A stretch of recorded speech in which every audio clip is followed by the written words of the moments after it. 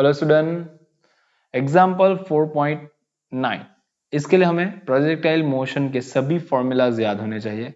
Height का means maximum height, maximum time, time of flight और range, ये चार फॉर्मूला हमें याद होने चाहिए। यहाँ पे हमें क्या डिफाइन करना है, you can see the question.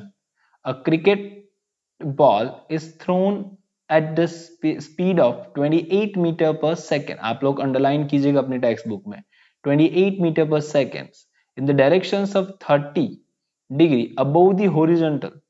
ठीक है, अब मैं आपको समझाऊंगा। For example you can see that the question now, यहां से एक बॉल को थ्रो किया जा रहा है 30 डिग्री के एंगल के साथ, तो आप you can see that it's make an angle 30 degree.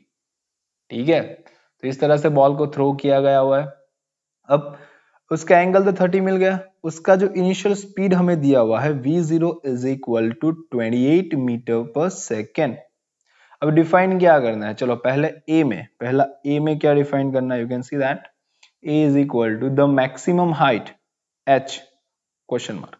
B में क्या डिफाइन करना है, you can see that the time taken by the ball to return the same level, means हमें मैक्सिमम टाइम डिफाइन करना है।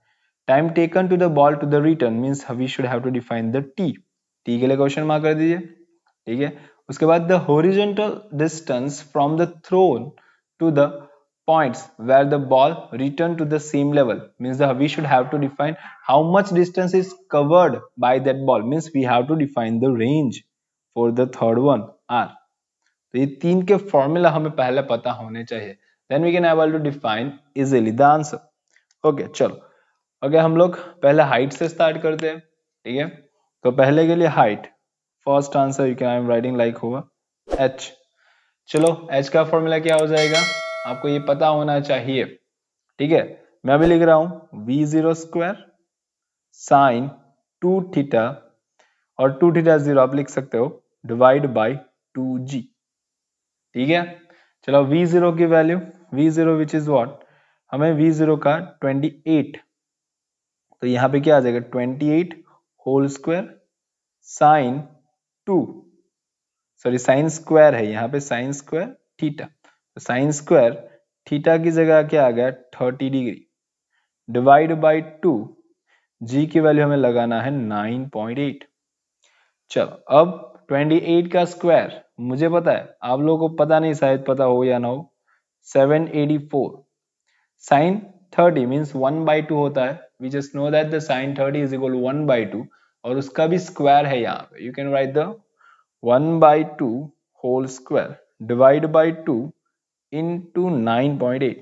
ठीक है, चल यहाँ पे 784 ये इसका स्क्वायर, तो मैं इसे नीचे लिख रहा हूं 2 इंटू 9.8, थोड़ा कैलकुलेशन कीजिए, 4 2 जा 8, 8 10 जा करोगे तो 80 आएगा, लेकिन हमें यहाँ पे 9.8 दिया हुआ है, तो उसका आप लोग कैलकुलेशन करोगे you will get what 784 upward, यहाँ पे 78.4।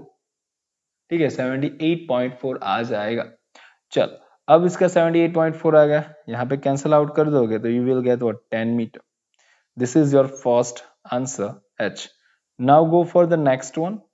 सो नेक्स्ट में हमें क्या डिफाइन करना है, we should have to define the, क्या डिफाइन करना है टाइम, तो यहाँ पे उसका formula t is equal to 2v0 sine theta, और थीटा 0 लिख सकते हो आप लोग, divide by g only 2, v0 means 28 into sine 30 divide by 9.8।